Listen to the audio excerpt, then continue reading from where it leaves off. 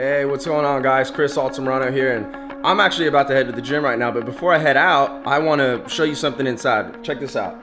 This right here is Enagic Kangen water. Right now, before I even explain what that is, I want to explain to you exactly what's in your tap water. We have chlorine, there's arsenic, there's this stuff that's that the government puts in it called lye. It's spelled L-Y-E.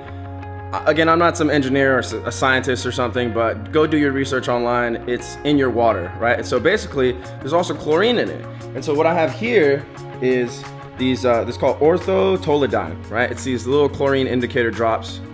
And what we're gonna do right now is we're gonna test this tap water and we're gonna test this Kangen water. Now what this is gonna do is it's gonna indicate whether or not the water has chlorine in it. I don't know about you, but I don't wanna be drinking chlorine, right? I mean, would you go to your friend's house and say, hey, can I get a capsule of Clorox? Could you put that in my water? It makes me feel clean. You're not gonna do that. Don't do that. So let's put the drops in here, see what happens. Put the drops in the Kangen water. Now remember, if it turns yellow, excuse the mess behind, by the way, actually. Those are actually all clean. If it turns yellow, that means there's chlorine in it.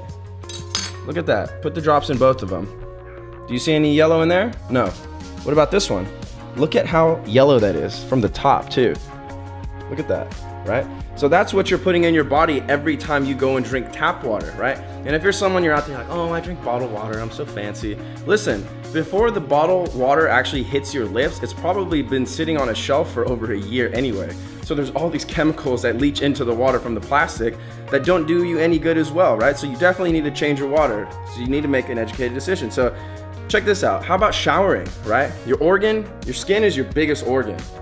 So you're constantly absorbing all this chlorine every time you shower. I'm gonna show you exactly how that works right now. Right here we have this lime. This represents you taking a shower.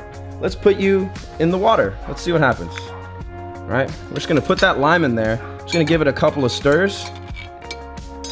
Notice anything different about this water? Look at what happens. It's already gone. Your skin just absorbed all of that chlorine. That's why when you get out of the shower, you feel super dry. Ladies, I know you especially, you know, my mom uses the St. Ives or the Aveeno lotion because why? Because every time you're done taking a shower, your skin is extremely dry. Why is it dry?